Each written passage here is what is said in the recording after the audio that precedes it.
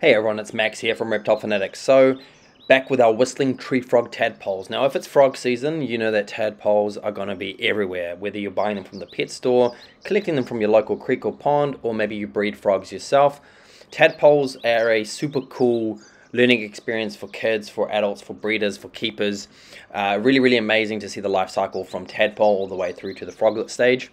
Now, feeding your tadpoles is super simple. You just need, obviously, water with oxygen weed, or I've got some Java moss here. Now, they love fish flakes, they love broccoli. I've just done pre-cooked frozen broccoli, and they will get to it when they can, but already you can see them swimming around.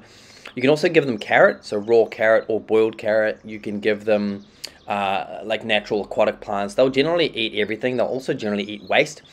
Even small insects like really tiny whiteworms or microworms, they will have a go. Now remember, give them heaps of options for food, otherwise they will become carnivorous and they will potentially start eating each other, especially the bigger ones. They'll prey on the smaller ones. There's 4 little whistling tree frog tadpoles in here. They're almost, those bigger ones are almost full size, which is amazing. These guys are super small.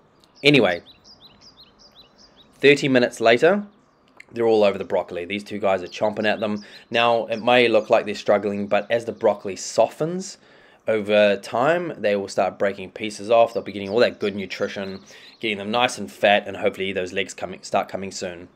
Now, if you like what I'm doing, like and subscribe. It doesn't cost you anything, and it supports me, and I keep pumping out this content. Otherwise, I'm Max. I love reptiles, amphibians.